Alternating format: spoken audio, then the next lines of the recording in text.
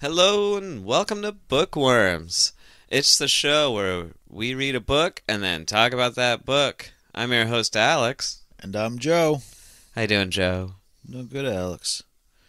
All right. What did we read for story time this time? We got a hell of a book for you. Well, it's a hell of a book for Alex, maybe. If you're into children's literature. I sure am. Yeah, this was an Alex pick, so I'm glad you. Thank everyone for putting up with it. I know some of Alex's picks have been kind of duds, like this one. Oh, this book is a stud. All right. You got the duds. Whatever. Hit me with a liar like that. How dare you? You liked it. I'm pretty sure I'm on the record it's not. I think you're just trying to create controversy, come up with a fake story, fake news here. It's alternative facts, I think we're calling them now. Oh, It's okay. a politically correct term. Oh, we're getting all PC now, are we? Oh yes. Well, it's a kid's book. We gotta be respectful and polite and show good manners. So, what is this book, Alex? This book. What did you drag everyone through this month? Let me drag them through. This book takes like an hour and a half to read. I did everyone a favor. We did. Give them a month to read it, Alex. You got to give them something to really sink their teeth into here. They could read it like once a day for 30 days. Be really familiar. Why with would it. you want to torture yourself that way? Oh my goodness, you are a monster. This book is so sweet and heartwarming. I can't believe you would say that. If you like torture and self-harm. This rabbit does get tortured quite a bit, so it's nice. It's nice if you're into that. So, the book. Yes, the book, The Miraculous Journey of Edward Tulane by Kate DiCamillo. It is the best book about a China rabbit you will ever read. I'll take your word for it. It's probably the only one, too. Yeah, so I chose this book because Kate DiCamillo is one of my favorite authors. She's got just a wonderful way with words. She's an excellent children's writer, as evidenced by the just sheer number of awards that her books win. And this is definitely one that's near the top of the heap. Like, I don't know, she has a couple that I can't decide between which ones are my favorite, but I went with this one because I first bought it. I read it in a day, and like it just has this huge emotional heft to it, and I wanted to talk about it with you. See how you'd like it. I see. So, if I recall, this is the book that out of the 8 we picked, we all picked 7 books we liked, and then 1 book we didn't like. But this was, you took that wrong as 8 books you like, and one of them is one you would think I would hate. Yeah. So this is the one that you think I would hate. Yeah. Well, I'm going to tell you a little secret here. Stuffed is still worse. So we'll start there. Okay. All right. I didn't hate it. Okay. It's just kind of meh. Meh. Meh. We got a meh rating. Yeah. 2.5 stars. 2.5 stars. So 50%. Yes. So that's a failing grade. Yes, but in the star system, that's average. Oh boy. Okay. So yeah, we're gonna have some fighting then. Or Okay. maybe slightly below average. Because 3 stars is usually like, it's okay. It's good. I didn't hate reading it. 2.5 is like, it wasn't quite there. It was just meh. All right. We're gonna have to argue then, I guess. I guess Go to so. war. But first, 2 go in, 1 comes out. But first, I'm gonna read the back of the book. Once in a house on Egypt Street, there lived a China rabbit named Edward Tulane. The rabbit was very pleased with himself, for he was owned by a girl named Abilene, who treated him with the utmost care and adored him completely. Then one day, he was lost. And much like the back of the book, everything here is very brief, succinct, to the point, and I just absolutely love this writing style. I'm like ready to dive in. I'm super excited.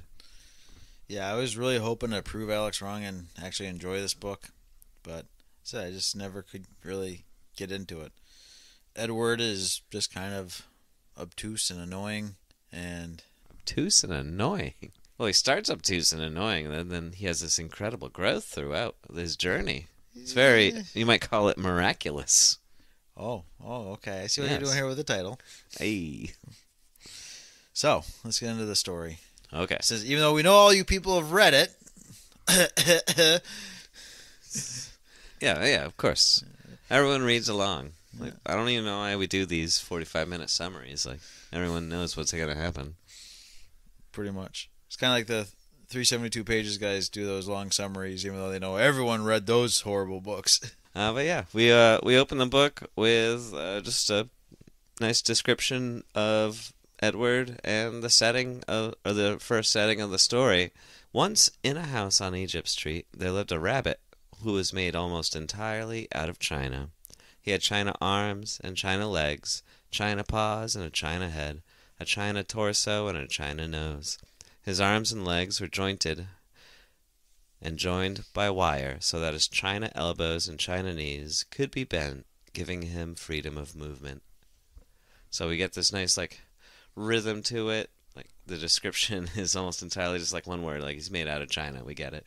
It's I don't know, it's kind of brings you and sets that tone right away of the story's gonna just be very succinct, fast deliveries, and it goes from there. We learn that Edward, like he's just a toy rabbit. He is like, I don't know. Yeah, he's a passive observer of life. Of course, like, my cynical mind, I'm thinking, how is it that he is not totally insane and just batshit crazy? Because he basically just sits there and has nothing to do but listen and be a wallflower. And even like the positions the little girl puts him in, he can't really see anything.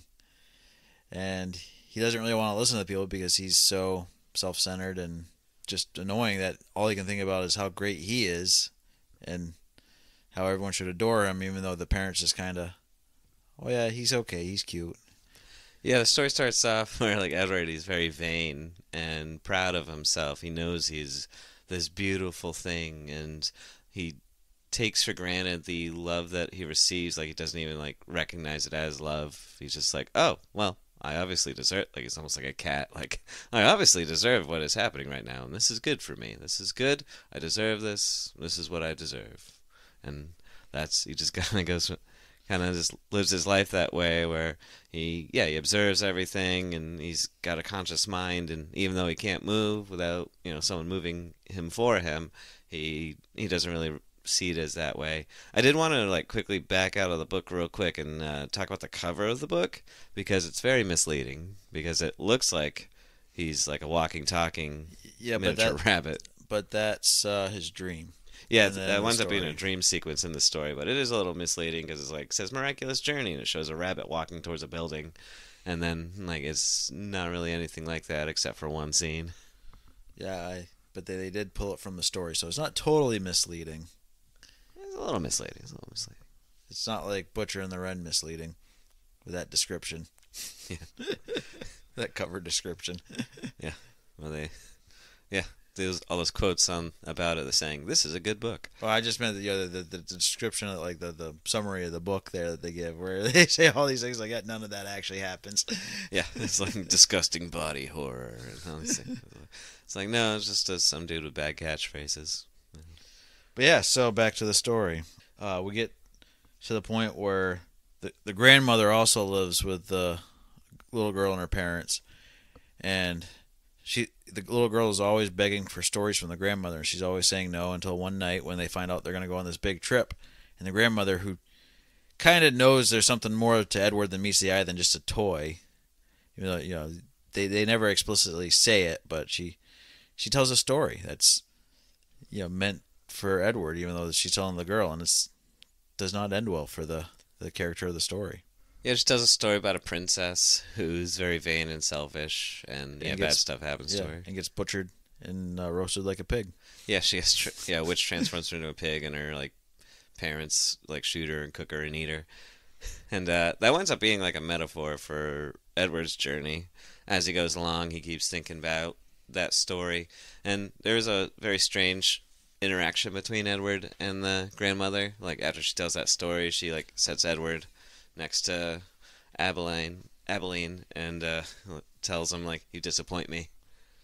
So yeah, she does seem to know that there's more to Edward than meets the eye. It's almost like some people can almost think or know what Edward's thinking, and they just they feed off of his energy. Yeah, they never treat him like he's just a doll. As an observer, like he's not just a passive observer. Like he's like actively involved with what's going around him because people talk to him, people confide in him. I Use guess him what in I'm their saying he's a lives. passive observer is that because he literally can't talk back, or everything's happening to him. There's nothing he can do to change his outcome. Yeah, yeah, yeah, It's all in his head of how his outlook of the outcome. But yeah, so they go onto this ship to go sailing across an ocean, and some boys take Edward and humiliate him, and then throw him off the ship. Yeah, they strip off all of his fine clothing and throw him overboard because they want to harass the little girl. So, and then that's where his journey starts. Yeah. He starts learning valuable lessons about life. All he had to do was spend about 7 years, or almost a year, at the bottom of the ocean. Yep, getting tumbled around by the current. Yeah, and this is a interesting bit as he's like floating down to the bottom of the water. It says, far above him, the ocean liner, with Abilene aboard it, sailed blithely on, and the China Rabbit landed finally on the ocean floor, face down, and there, with his head in the muck, he experienced his first genuine and true emotion. Edward Tulane was afraid. I had actually starred that phrase also, because it is kind of a trope that authors will do, is like the first real emotion. But Edward had real emotions before. They were just self-centered emotions, selfish, vain emotions. Yeah, pride, vanity. Yeah. So this was the first, and this one was still self-centered, where he's afraid. But this is the first time where he's able to name an emotion, where before he's again just kind of passive about them, and just say it is what it is. I guess so that was just kind of one of those little annoying things I find with writing is first time you ever felt an emotion. It's like, that's not really true. It's first time you could name the emotion or name the emotion. Yeah, that's a good observation. I like that. Good job. Thanks, Alex. Yeah. I can't tell if you're being sarcastic or not. No, that's good. That's good. You did a good job. Proud of you. Still can't tell if you're being sarcastic or not. So, yeah, he's at the bottom of the ocean for a little while, and then a storm kicks up, and it kicks him up back at higher level into the water, and he gets caught in a fisherman's net and hauled up to shore. And the fisherman takes an immediate liking to the rabbit and takes him home to his old wife, who makes a dress for Edward and calls him Suzanne. Yeah, funny thing, like, he meets a lot of people on his journey, and they all call him different things. Why do you think that is? Because they don't, they just need to name him, or they need to name objects, and he needs a name. And Edward, they don't get into how Edward was named Edward, but I mean, obviously to him, his first name is his real name. So, but they said they don't say like where he got the name from, Edward. But these people just find a random doll, and they're gonna be like, oh, this looks like an Edward or a Suzanne or Mr. Rabbit, whatever. Yeah, I think a lot of it has to do, like, being lost. It starts this, like, quest for him finding his own identity. But it's also, a thing from the people that name him. It's what they're kind of searching for. Like the old fisherman and his wife, they have a daughter who's just kind of... their daughter's a monster. Oh, she's a total bitch. And so they want that perfect little girl that they probably raised, and they've lost. So they got this rabbit. They're like, hey, this is Suzanne. This, and he's the old fisherman is taking Edward out on his shoulder in the dress and walking around town, pointing out to people, saying, hey, so and so is this, so and so did that, and and everyone in town thinks the old man's crazy.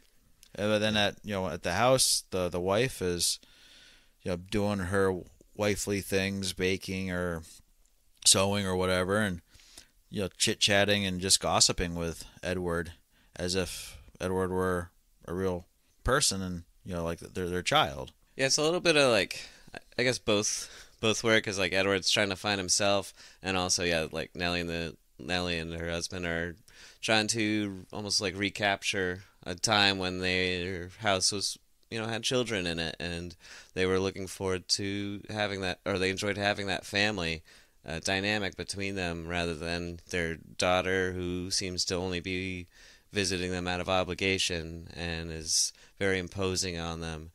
I think it's like a clearly like yeah they miss having that child parent interaction that they used to have, even if it does make them a little crazy. I like how the daughter is claiming the rabbit's casting spells on them. He's like, again, she's kind of that person that says, "Hey, there's something more to this rabbit," like kind of like the grandmother. And Edward's still not quite there for his selfless thoughts, so he's still kind of selfish and self-important, and feels that he needs that or has that right to being the center of attention, and so that the daughter who's selfish and vain and whatnot can't handle the competition and is jealous.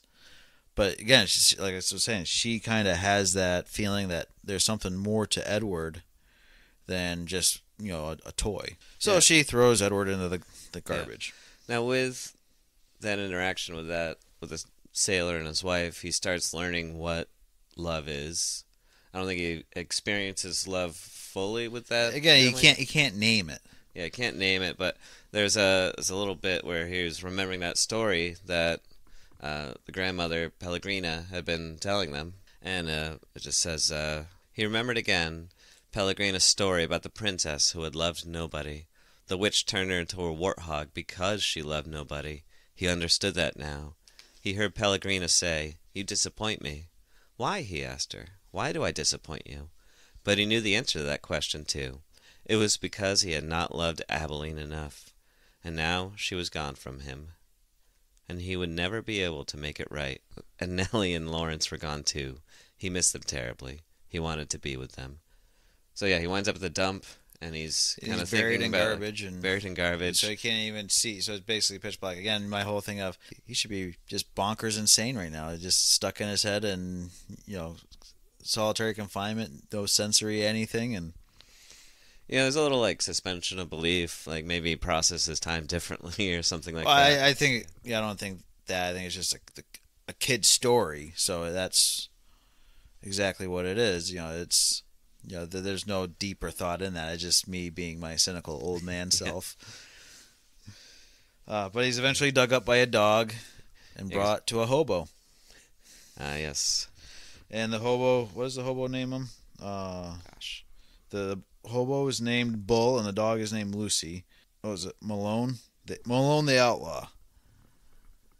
And the hobo treats Edward as his companion, traveling companion. And he, at this point, says, you're lost, we're all lost, which we'll get into later, I'm sure. Yeah, he spends the next 7 years with Bull, going back and forth across the country by the rail system and going to hobo camps and. Yeah, he almost enjoys just being lost, with nowhere really, he's not looking to be found. They're just like, yeah, we're lost. We're just on an adventure, and there's no end goal. And this is a part we forgot to mention for the fisherman. The fisherman was teaching Edward about the stars and the constellations, and Edward, while he's with a hobo at night, studies the stars oftentimes, and just kind of follows them. And that's kind of like his finding his path. So that's an important trope that keeps getting brought up over and over again. Yeah, and that's like a big thing with Kate DiCamillo. I was actually reading another book of hers, one of her newer ones, The Puppets of Spellhorst, which is another similar thing with inanimate objects that can think critically, and she keeps referencing the stars and looking at the stars and experiencing the world, the beauty of the world, with through the eyes of something that can't move or communicate, but still has feelings. Yeah. So yeah, it's kind of a common theme in her storytelling. Right, well, right? Yep. I know stars. Yeah, so they're traveling around, and Edward is starting to enjoy stuff that's not just centered on him. Meeting all the different other hobos and bums and homeless people, and he starts taking an interest in other people's lives. Yeah. That even if they don't, even if they don't include him, he wants to hear about it. Even he points out that first everyone's just kind of looking at Bull there and thinking he's a crazy guy carrying around this doll, in his backpack. watching over his shoulder, and then eventually they kind of just come to accept him and say, yeah, well, they're saying hi to him at the when they all come into the fire, campfires and all that stuff, and treating him with the respect that Edward still feels he deserves, but at the same time he's like, hey, I've earned my place in this group. Yeah, like Bull becomes almost like a legend among the hobos because he's the hobo with the rabbit. Yep, you all got to have your signature piece on you, right? Exactly. But yeah, so eventually they get separated though because Bull hops onto a train car and the train police catch him and throw the rabbit over the side of the rails.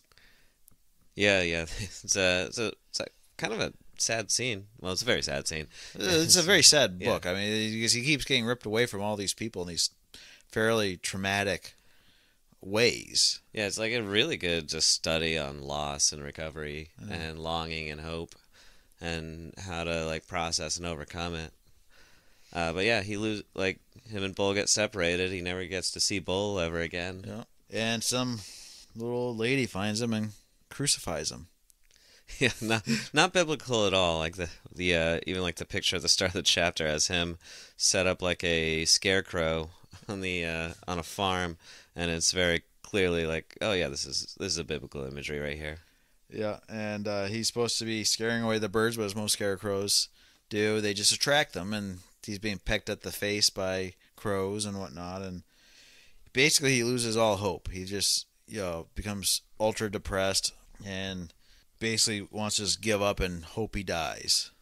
Yeah, there's a lot of illustrations in the book too, to kind of like not quite like Absolutely True Diary of a Part-Time Indian. They're just like panels, and they'll have like a little quote from the book underneath them. But yeah, the one with him on in the field on the post, it does help make the book go even quicker. Yeah. It's always like a bonus, like even for adult books, when there's like a little break in the text. You're like, thank God. All right, I don't have to spend too much time on that page. But yeah, he's dressed in rags. He's nailed to a cross, and he's looking at the stars, and he's saying, "I have been loved." He's like desperately just trying to hold on to some glimmer of hope in his life. But he feels there's none left to be had, But a boy who's working in the field sees the rabbit and Bryce. Yeah, and decides that he should take the rabbit for his sick little sister. Yeah, this is definitely like Bryce's story, which runs through this like latter half of the book, is probably the most tragic thing. One of the tragic things I've ever read in a children's book before. It is. You're considering that this really is a children's sad book. This is like brutal. Like, I can't imagine reading this to my kids and then be like, "Huh, that was fun." They'd be like, "But what? Why'd that happen?" Just questions upon questions, and them hating it because it doesn't end happy. Yeah. So Bryce is a little boy. His sister's dying. His father is neglectful, abusive, and drunkard. And he sees Edward hanging up in the field that he's working in, so he sneaks in at night, takes Edward down, brings him to his sister so that she has something to play with, even though she's ill. And Edward becomes the little girl's plaything until she passes. Yeah, basically she's got some sort of pneumonia or cough, but they're so dirt poor. It's a one room house, and the dad just comes back long enough to smack his kids around. And then he goes back out on his binging, and the girl's just slowly dying, coughing, hacking away. Yeah, and she loves her rabbit fiercely. Yeah, he's her Sarah Ruth is her name. Oh. Edward is her rabbit for like the last 5 months of her life, and the whole scene happens really fast, but it has a huge and basically Edward becomes so because he sees her suffering, cares for her so much that basically when she dies and he sees Bryce and his father fighting over the Sarah Ruth's dead body, he just like, what the hell. So that was probably the one thing that kind of ruined the scene for me, was them fighting over the body, because they were trying to take basically possession over her, and it felt wrong, No, I know that's probably how it would have worked in real life, but it just it kind of lost a little bit of its sadness. Oh, I saw it as enhance the sadness because like you see that it shows a little peels back a layer on the father, and you see that he's also hurting. He's not just this caricaturist, drunk monster. He's someone who's unable to handle the loss of his daughter, and I don't know, you see that too when like he broken his relationship with Bryce, and it's you feel more for Bryce obviously, and like he's still a bad person who gave up on his family, but you see that too where like all he really ever says about it is like Bryce says, you never even loved her, you don't know nothing about love, and all he says is I loved her, I loved her. There's like, so in that middle of the argument you get this like moment where you're like, oh, there's more to this than just meets the eye, and like that's why he's reacting this way.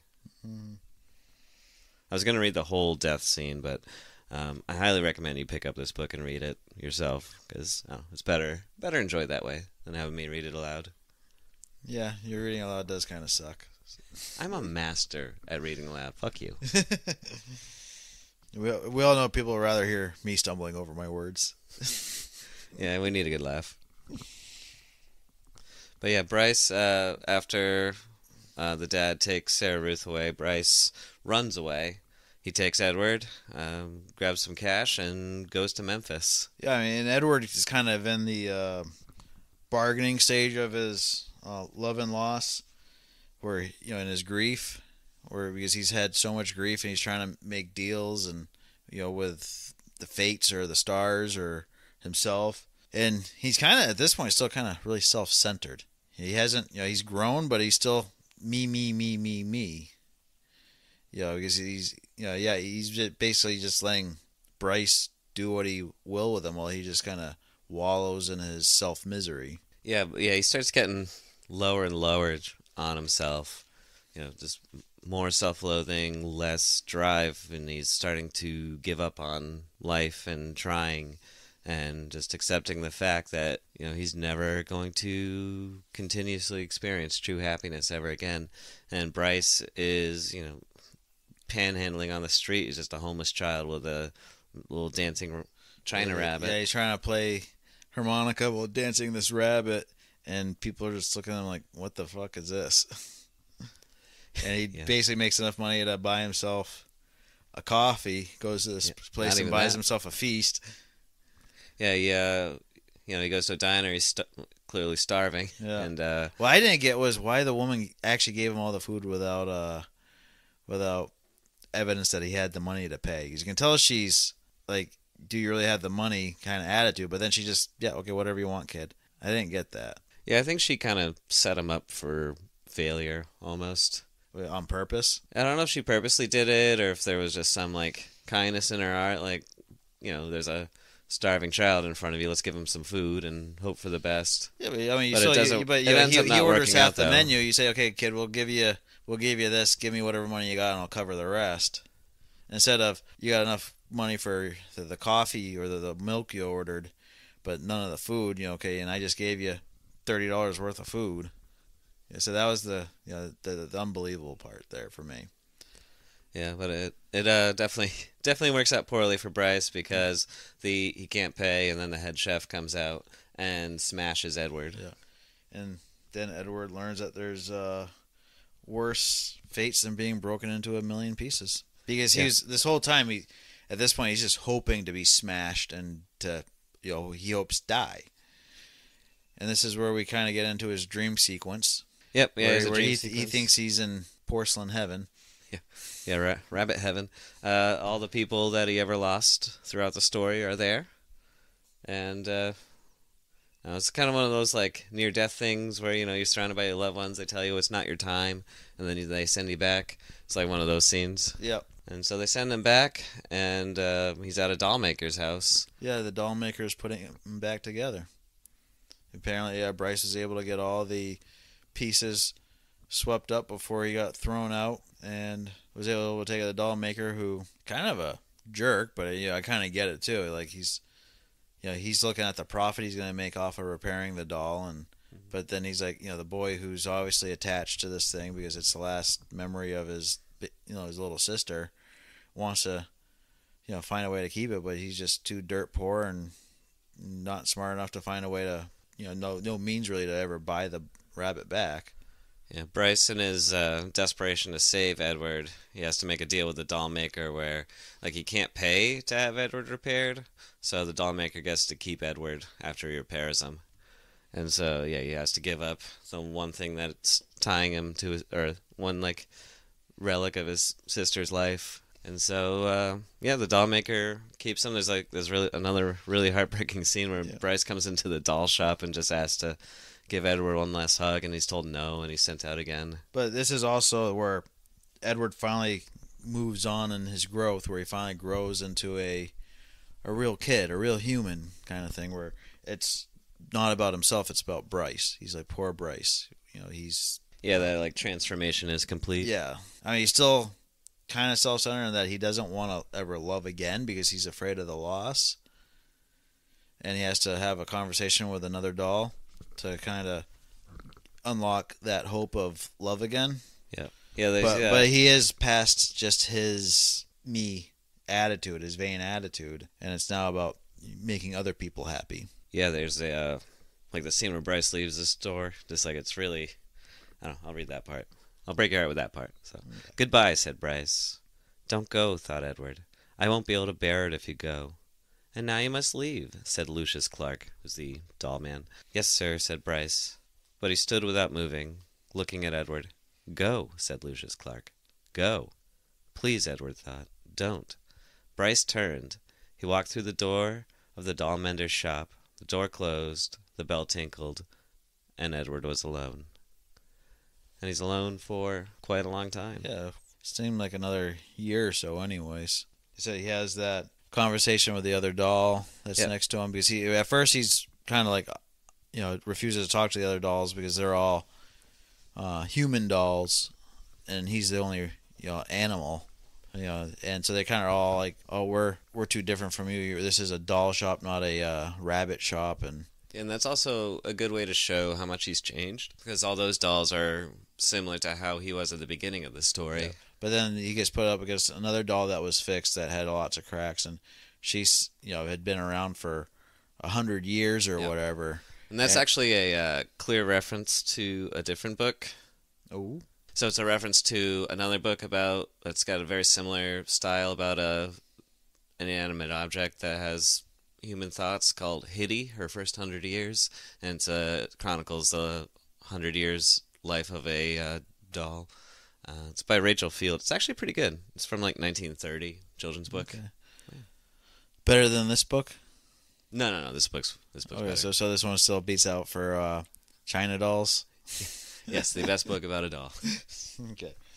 But yeah, then kind of Edward goes back into his own head and starts trying to piece things together and think things out. And this is kind of when he realizes that the metaphor from the grandmother about the princess turning into a warthog, and he's going back through his adventures and so I was the princess that got turned into the warthog, and because I couldn't love anybody, and even though I've loved, all I'd had was loss and pain, but it was better to love than not love. He realized like he had been loved, and then by that point he realizes, now I know what love is. It's like, and it's completely changed me, and that story doesn't really apply to him anymore. Yeah, but yeah, he realized that his loss of hope and his cynicism is just as ugly as his vainness too. Then one day a little girl walks into the store and picks him out, and we find out that the little girl's mother is Abilene. Abilene, yeah. Yeah, so he's been gone for, it's unclear like exactly how long he was gone, but it's been probably about 20 years. Yeah, about that. Of his life. So now Abilene's grown up with a daughter of her own, and she recognizes Edward immediately. Yeah. And the store clerk there is getting all hot and bothered because the little girl is hugging Edward, and he's freaking out that the merchandise is being manhandled by this little kid, and this is, I guess, and the woman didn't want to buy anything. They just walked in to browse, and the shopkeeper wasn't exactly happy with that either. But then she sees Edward and is like, nope, guess what we're doing? We're buying Edward. What's your price? Yep, and then so he goes through this journey and he experiences all this redemption and he learns what love is and um, he can feel love and he can give it back in return. And then he's almost, I guess we'll call it recalled to life, where he's Yeah. reunited with Yes. his Yes. first love. Yes. First full circle. Yeah. Full circle. Full circle. So that's the story. It just kind of ends. So yeah. His journey's over. Yep. Final thoughts, Alex. I give this book 5 stars. It's an emotional juggernaut for being such a short book. From what I was reading with the text there, it's very short sentences, very direct storytelling style. Right, it's like right in your face with all the themes, and Very easy read. it's a very easy read. It's very hard emotionally, but a very easy read, just word wise, I guess. So I gave it 5 stars. I think it is just about as good a children's book as you're gonna get. Yeah. My thoughts are Alex was wrong. I didn't hate the book. It was solid enough for what it was. It's not something I would normally pick out to read, and I probably won't read again. Maybe I'll leave it, for the children to find someday and see if they'll read it. It had some interesting perspectives. Had a lot of, like this, like I said, the passive observer who just got things done to it. Edward's growth was, a slow and steady growth that felt, realistic. Like it wasn't like just a switch was flipped one day. It's not like in what's that first Thor movie when he can't pick up his hammer and he gets sent to Earth. Thor? Is it just Thor? I think it's just Thor, right? There's no other subtitle to it. Just Thor. Thor. But it's like you get to the scene where you finally like you're about to get beaten by the big bad boss. So you haven't had any real growth, but also we got to have the hammer so he can finally beat this boss and play the music and he figured it out. Even though there was no real growth in it. This story, you can see the growth happening. He was learning his lessons as he needed to learn them. I'd say this, Alex. Edward's initial attitude was similar to Adrian's from The Liar. Maybe not the lying bit, but just the narcissism. Yeah, and then he grows and changes as a person. Adrian did kind of grow and change, just not in a good way. he got worse. That's very true. Also, Edward wasn't like graphically sexual and disgusting. It is a children's story. I'm sure if we gear this towards adults, it would be. Let's not. But yeah, so that's my final thoughts there. Ready for some questions, Alex? Lay him on me. See how you do. Why does Abilene love Edward so much? What emotion does Edward feel in return? So I guess the important thing is why does because people seem to feed off of Edward in some way, but in the beginning of the story, he is so self-centered and vain. Why is Abilene apparently unaware of that, but still loves him? I think he's just like that comfort doll. Like a lot of these people that Edward meets, they kind of push their own personifications onto Edward. So what he's thinking and what Abilene's thinking are different. And so she sees Edward like, oh, I love Edward, and she can dress him up and play with him. He's a toy and a doll and something that she can, when you're that age, sometimes your doll is your friend, your best friend. So I kind of looked at it as like she was treating Edward more as a family member, like he was the little brother she always wanted. Yeah, they'd have to like make a spot for him at dinner and things like that. Yeah, just because that was just the way she was treating him, like he was part of the family, and so I think that's why she loved her. Because again, like you said, everyone was kind of putting their own wants of what they wanted, and said she needed that that sibling to play with, and she was an only child, I believe, and. So that was kind of, again, that's what she needed right then and there. It's kind of like with the fisherman and his wife. They needed that daughter again. What were your thoughts and feelings when Lolly decided to get rid of Edward? She is portrayed as someone who is very pushy and wants to force her perspectives onto her parents. She saw her mother enjoying the company of a porcelain doll, and her reaction was to take the doll and throw it away because she thought it was stupid and made her look crazy. So kind of what visceral feeling did you get? Well, I think she's there. Actually, the note I made was like her character exists to teach Edward what it means to hate somebody, to experience that hatred. Well, I don't think it was. I don't think this is. He hated a lot of people or other, toys already. Well, that was the first person like human being where I think he actually like says he hates her. Yeah. See, I just got this visceral feeling like disgust towards her. Like she's so, she's almost like the living incarnation of narcissism that Edward was, where it's all me, and jealousy. And so she was very much like Edward, just in human form. Well, that's a good observation. Yeah, because like even like Bryce's dad has that brief moment of humanity. Like she has nothing. She's just Yeah. she comes in. She's just total asshole. Yeah. You can see why Nellie is playing playing mother daughter with Edward and like just trying to relive a time when her daughter wasn't a total Yeah, and she monster. and Lolly's looking at it as a competition. Well, I have now another sibling, and I don't want that sibling. So this, almost the sociopathic. Let's throw the kid out in the trash and get rid of him. Yeah. Why does Bull describe him and Lucy as lost? And what does that mean? What does he mean by that? Well, I think he means it as like he doesn't fit in with a traditional normalized society. He doesn't mean lost as like I don't know where I'm going or I don't know how to get where I'm going. I think he just means lost as I'm not part of what they're doing and I'm doing my own thing and we're just traveling around. And it's just more of an adventure than it is like being lost is usually a problem, but for him being lost is an adventure, and he's going on an adventure through with Edward.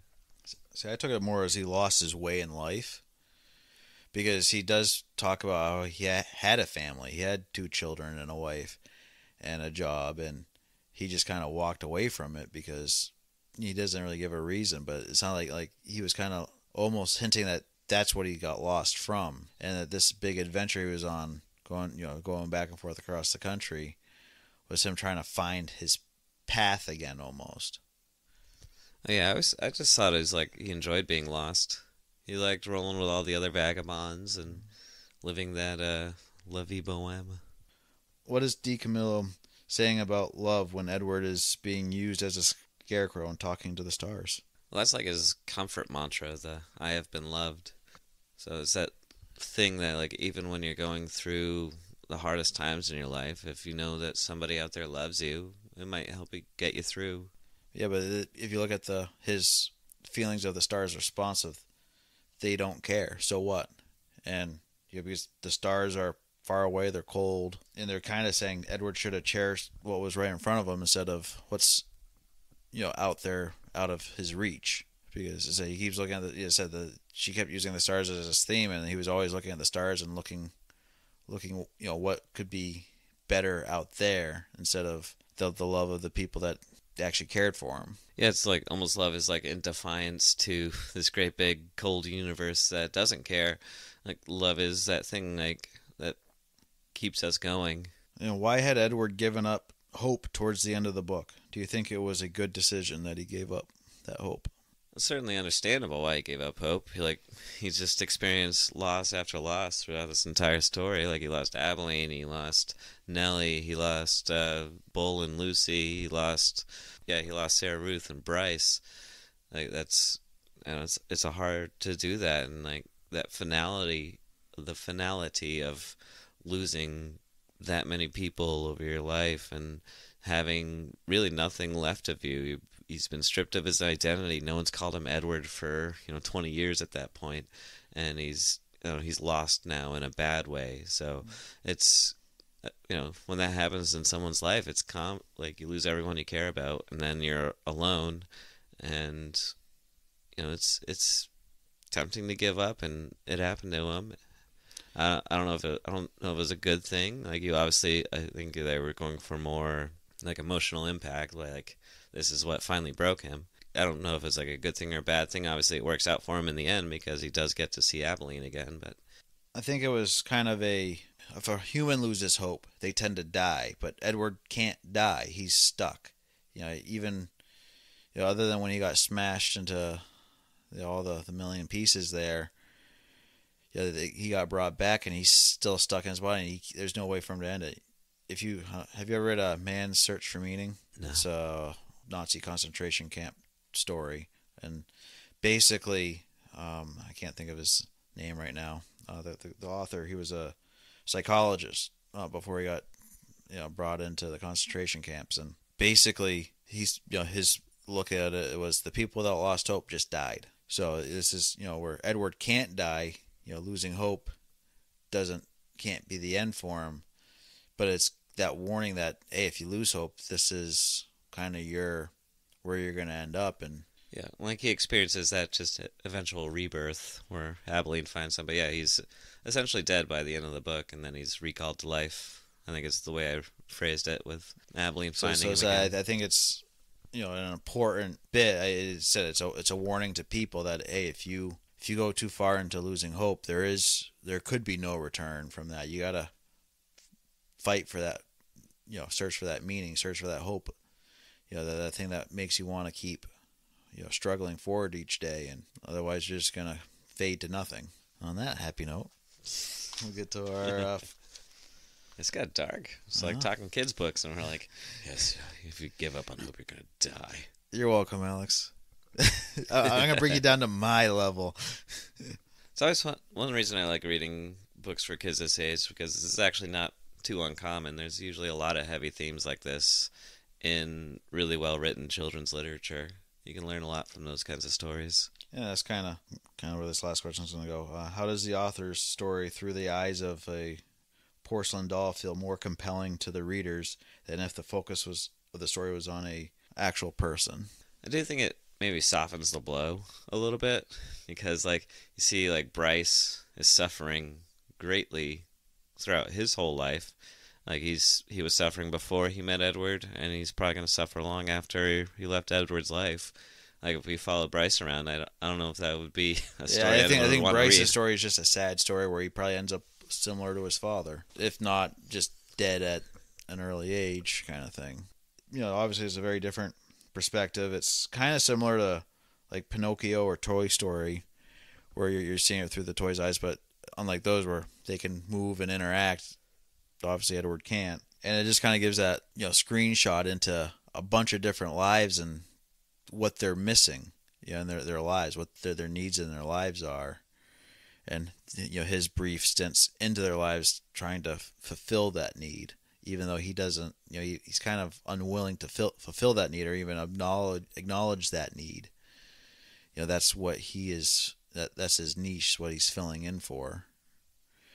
And I think from just a person's perspective, you're not going to, even if you just follow one of these people, you're not necessarily going to understand that need as well, through their eyes, because they probably don't see what they need either. The fisherman and his wife, they're probably unaware that they miss having a child. They're just living their lives and rolling with the punches, rolling with the waves. So this doll comes through and fills this role of, we're empty nesters and we needed this nest filled with something to expand our love with, not only with this other being, but with each other.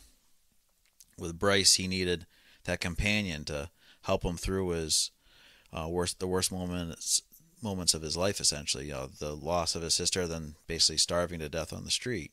Where I said, you get taking it from Bryce's point of view, you just see this tragic figure, but you're not getting as full of a picture of it. It would be fun to do like a companion piece, almost like track Abilene's life, or one of those characters. Yeah. I'll write to the author. Maybe she can do that for us. Yeah, you do that. Then maybe we can interview her afterwards. Perfect. Need more bonus episode content. Let's get this, best-selling author on our show. That's all I got, Alex. If you have any more you want to add to either that question or something else. No, I think that's all I got too. It's just an excellent book, and I highly recommend it. I recommend basically everything Kate DiCamillo's ever written. It's all really good. Yeah, I said, it's not that I didn't dislike this or didn't like this book. It's just it's not my style of book. So if I had read it as a kid, I probably would have enjoyed it. It's just not my type. Joe's got a heart of stone. Yes, that's if you can't tell. It is brittle though, so don't hit it too hard. It'll shatter into a million pieces. It's carbon fiber, actually. It's just diamond. Yeah. So yes, that has been the miraculous journey of Edward Tulane. Well, we did a little bit of justice. There was a lot there to dive into for such a short book. Yeah, it's definitely dense and Yeah. in its compact form. Yeah. There's not a lot. There's no fluff. Yeah, a lot like a True Diary of a Part-Time Indian. Like, it's really hard to write a book like that, where it's just like, and this is, I mean, it's 200 pages, but it's basically a novella for like, because it's such a quick read, Yeah. and there's not a ton of words on each page, so you can plow right through it. So to be able, like, every word's got to count. So that's not an easy book to write. Yep. So that was Alex's last book for this season. Yeah, fine. My season finale. We don't even need to read yours anymore. Oh, we're going to read it though, just to torture Alex. Okay. Tell us all about it. Alex, have you read this one yet? I have. I don't remember much about it though. So kind of like The Liar. You had read The Liar before too. No, I never you read had. The I thought Liar you had before. read The Liar and you didn't remember anything about it. Nope. Okay. Well, my last book is going to be a science fiction book, a space opera. It is I believe the third one in the series, but these books are written in a way that you don't have to read them in order or read any of the other books to understand what's going on. The book is called Use of Weapons by Iain M Banks. And yeah, it is don't read this if you're feeling depressed, because you will feel depressed by the end of it, because it is a very, I don't even know how to describe it. Just it brings you down to the characters' levels of their mental space, and it's a ride. Yeah, Iain M Banks. He's like a legend in the sci-fi community. The book of his that I remember the best was The Wasp Factory. Yeah, which is he does. That book is fucked up. Yeah, he does science fiction, but he also just does literary fiction, and so if you can tell if it's science fiction because he puts the M in his name, and in the literary he leaves the M out. So The Wasp Factory was his first book. He got published, and I made Alex read that quite a while ago, and It's been many years since I've read Iain Banks. and that book is really good too. It's a little bit shorter, a little bit easier to read, but Iain M Banks, he has a thing with penises.